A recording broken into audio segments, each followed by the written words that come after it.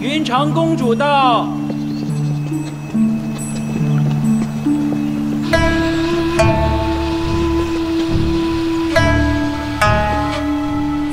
参见公主。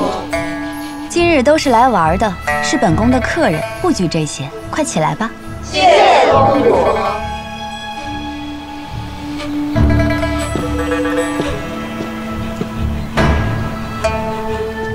本宫让你起来了吗？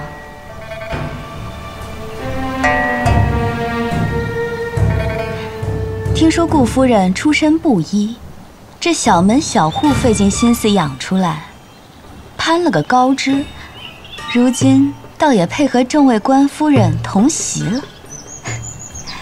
可见啊，若是碰上好时运，一根草都能飞上天。玉茹，起来！你敢抗命？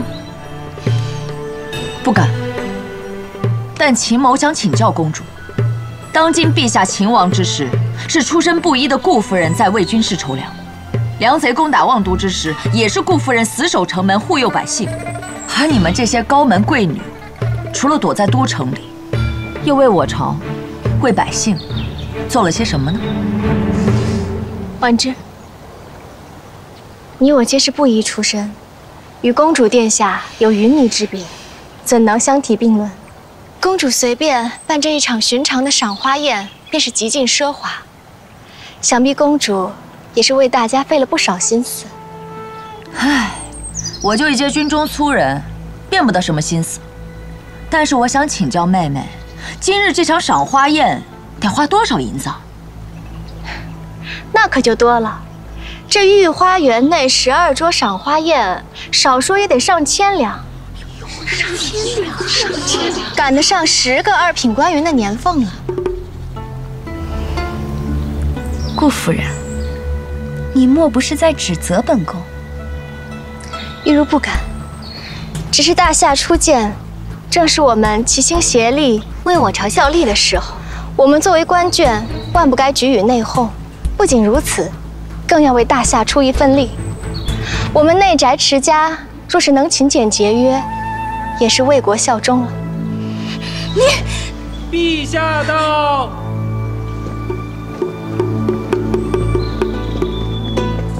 说得好。参见陛下。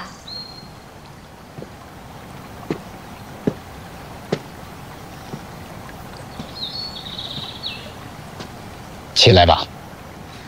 谢陛下。玉茹，你刚刚讲的话，朕都已经听到了。说得好啊！陛下，玉茹见识浅陋，想着自己在家中操持内务的法子，便联想到了，让陛下见笑了。哎，你不必妄自菲薄。其实治国跟治家都是同根同底，晋中和官眷若能够做起表率，形成清廉节俭的风尚，那势必会创造出我大夏国泰民安的盛世。你们听懂了吗？陛下英明。玉茹，在幽州的时候，朕就亲眼见你跟九司为民仗义疏财。如今我望都民生如此，你也有一份功劳啊。